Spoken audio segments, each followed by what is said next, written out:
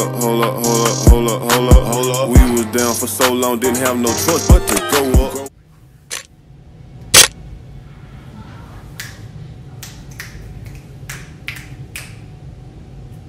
What's up, you guys? So today I'm going to be teaching you guys how to make some shrimp lumpia. Make sure to like, comment, subscribe, and let's jump right into it. So this is what you'll need. I use Cajun seasoning, but you can use any seasoning for your shrimp. Next thing you want to do is peel the shrimp. You can start by washing your shrimp and then peeling it. I started by peeling mine first, and then I'm going to wash it after, but that's totally up to you.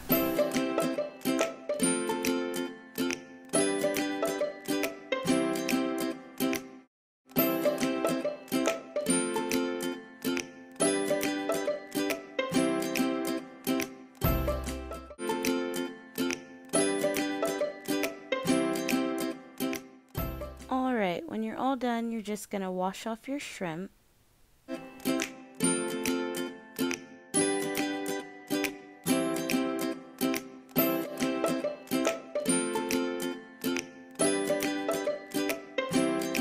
Alright, now it's time to season the shrimp.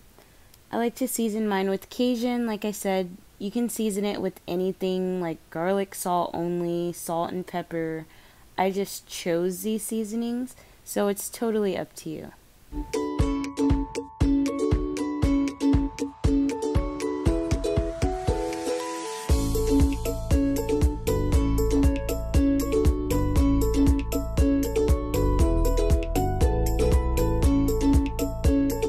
So I like to toss mine around in a bowl to get all the seasoning mixed around well, but you can toss them with your hands, that's fine. Now we're gonna cover it and let it marinate in the fridge for 2 hours. I have a lot of lumpia. I know.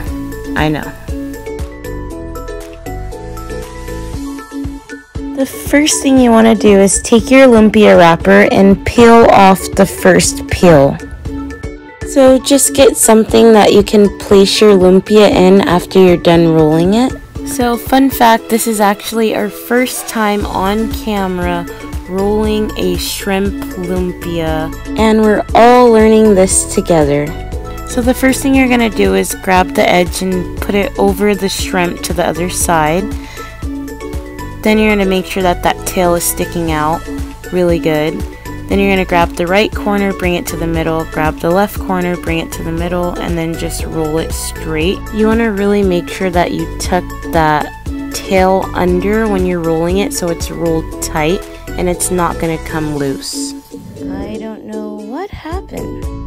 Once you're done rolling it, just seal it with water or egg. Now I'm just showing you how to roll it from a different angle. My wrapper's messed up, but that's okay. You can see how tight I have to grip the lumpia because the shrimp is very slippery and it seeps through very fast. And also I wanted you guys to see what it looks like when I pull the sides to the inside. So just rewind this part as much as you have to, if you have to. So this is what it looks like after it's done being rolled. I'm plugging in my deep fryer to get the oil hot. Now that the oil's hot, I'm just going to start getting ready to load it into my basket. Use some tongs to load your shrimp lumpia into your basket. My deep fryer normally can fit up to around 15 lumpia all in one setting without it messing up or anything, so yours should be able to do around the same. Now if you don't own a deep fryer, that's totally fine. Just use a skillet on the stove. Put around 2 to 3 cups of vegetable oil and fry your lumpia on each side around 4 to 5 minutes until it's golden brown.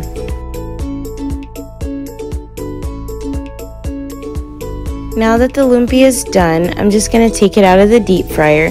I like to place down a couple paper towels so it can soak up all of the oil and it's not too oily.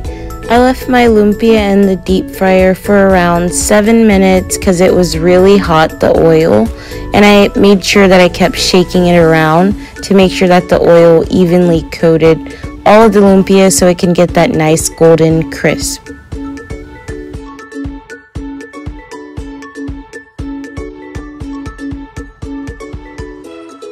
It's finally done. This is the final product. Now it is time to taste it.